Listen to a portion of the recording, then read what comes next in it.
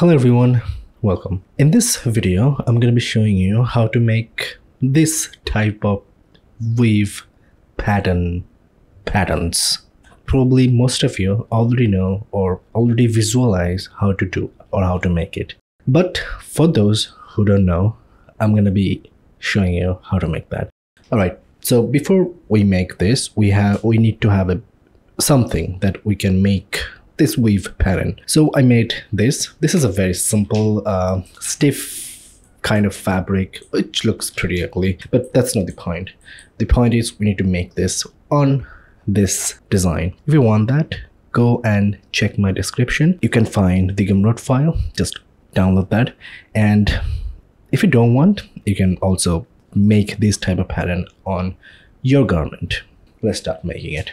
All right, before making it, I'm going to select everything in the 3D window, right click and freeze this. Now again, I'm saying this, it is very simple to make.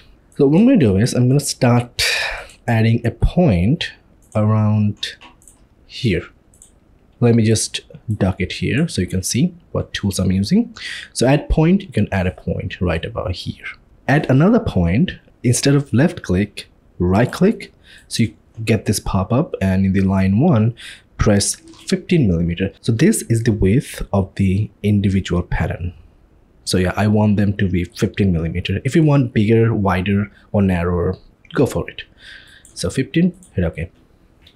What I'm going to do is I'm going to go and make a rectangle just like that, and this width should be 15 millimeter. So if I could go barely 15 millimeter, there you go. It's pretty important, guys, to add a new fabric. So this is basically a stiff fabric, and I don't recommend you to use the same fabric on here. So make a new fabric and just apply it. If the custom fabric, it's like the default for simulation, it's perfectly fine for this. And then I'm gonna also dock the segment sewing here. Segment sewing, I'm gonna click here and here. So the 3D window, let's put it there. Make sure, I'm telling you now, and I will be constantly telling you this, check for the sewing thread. So this is straight. If it is not straight, for example, it's reversed or something like this. So all you have to do is just select edge sewing tool, right click on this sewing and reverse sewing. It's super important. Let's simulate. So now what I'm going to do is I'm going to select that and reduce the vertical distance around 3. This is a very simple, small rectangle pattern. So if you make it 3 vertical distance, it doesn't matter. I mean, it will not slow your computer down. So yeah, you can make this 3 millimeter. And in the rendering thickness, which is the visual thickness, actual thickness of the pattern, right now it's so flat. And you can type it 1, it will be 1 millimeter thick. If you don't see it, probably you have selected the textured surface, so you will not see any thickness. So if you want to see that thickness, just go ahead, go and hover over here and thick textured surface. Now I'm going to select that.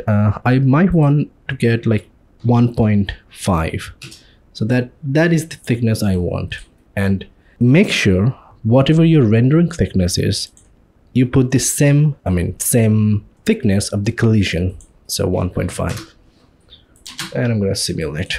So just simulate a bit. I'm going to be making a little gap around here. So right click and hit 0.6. The reason I'm giving here 0.6 is that you cannot go below that. If I go 0.3 and hit enter, it's still not 0.3, it's 0.6. So this is the maximum close you can get, you can go. So right click, 0.6. So I want that kind of, I want a little very tiny gap between all the patterns. So again, this add point tools, right click, 15 millimeter.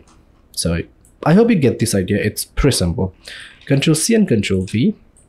I'm going to go segment sewing and segment sew like that. Make sure the threads are straight and simulate. There we go. Again, I'm going to do the same thing. So 0.6, because that's the maximum you can go. I mean, the minimum you can go. 15. I want 5 times, so this is 3 times. 1 15, 2 15, 3 15s. I'm gonna go again 0.6. Do not forget to make little gap. Now again 15, you guessed it, 0.6 and 15. So I have 5 total individual place for the straps. So Control C, Control V, Control V, Control V. So I have 5 more. Segment sewing, and let's sew it there. Again, make sure to not to mess up with the sewing thread. It should be straight. I will be saying that again and again. So we have the vertical straps. Or the rectangle patterns. That's pretty amazing. Now what I'm going to do is I'm going to again here in the first, where the first strap is sewn, I'm going to go and make a 0.6 millimeter of gap there and add a line with the internal polygon line, and just click here and just add a straight line with holding shift, double click. Oops, no, double click. Yeah, I'm gonna go, what I'm gonna do is I'm gonna again 0.6 there, because you cannot go 0.5, so 0.6 and 15. Again, I want 5 more, so 0.6, 15, 15. So we have 4, 1, 2, 3, and 4. One more, 0.6, 15. Now what I'm gonna do is I'm gonna select this, Control C, Control V, and just rotate like that. With holding shift, you can just snap that. So now if I find, you also have to rotate here, so just rotate like that. It doesn't have to be like exactly amazing. Make sure if you click here, you can see the blue dot. Let me show you. It has to be in the same spot as this. If it's not, for example, if I move it like that, so in this area, this is the left side of this pattern. So if I press there, it will go on the right side. It will be a little bit confusing. That's why, to just avoid the confusion, make sure that if you click here, it will be same on this. So now segment sew with the top. Make sure to check the sewing threads and just try to simulate there. And also what I'm going to do is I'm going to go and 0.6 on the last area and just double click, polygon line, again 0.6. Just do the same thing, right click 15, right click 0.6, right click 15, right click 0.6, right click 15, right click 0.6, right click 15, right click 0.6, right click 15. 5 times. Great. Now you need to sew it with the end to this and simulate. So it's a bit bigger. I need to make it smaller. Just select that and just make it smaller. Make sure the sewing thread is not reversed. It's so important. Just trust me. You have to trust me. Let's see. It should be a little bit tighter. Don't make it too tight. Just a little tight, so they give you the weave result. Now with this one pattern, what I'm gonna do is I'm gonna select this and this, the second one and the fourth one, and just put it in front and simulate. So we have a little bit of weave kind of thing. And you guessed it. I hope probably many of you guessed it, how to make the rest of it. But I'm going to show you with one more rectangle pattern. So select that, Control C, Control V. Just sew it with the second line. Make sure that your sewing threads are equal, this thread. Now this goes on upward, over this one, so this needs to go over. So this and this needs to go over. You cannot just go and drag it like that. No, all you have to do is just select the select mesh box and try to find where it should be. So for example, just normal drag, it will be like, it will be green. If you, it will be selected, not green. If you want to extend that, just select Control and Shift and it will be extended. If you want to delete or deselect some parts, just click only Control and select. So Control Shift and only Control. So I'm gonna Control Shift and select that around a little bit upward. So if I find, yeah, and I just want to make this probably not, I'm gonna maybe a little bit, like a little bit down. MD is like pretty smart with that, so it won't be problem. So like that, right? With the fifth one, like that, and like that. Okay, so if you simulate, MD will know what to do with this. So as you can see, you get the very simple, nice looking wave patterns. It looks good. So now guys, I hope many of you already understand how to do it. For those who don't understand, I will be showing you with all the 5 wave step by step. I'm not going to be skipping.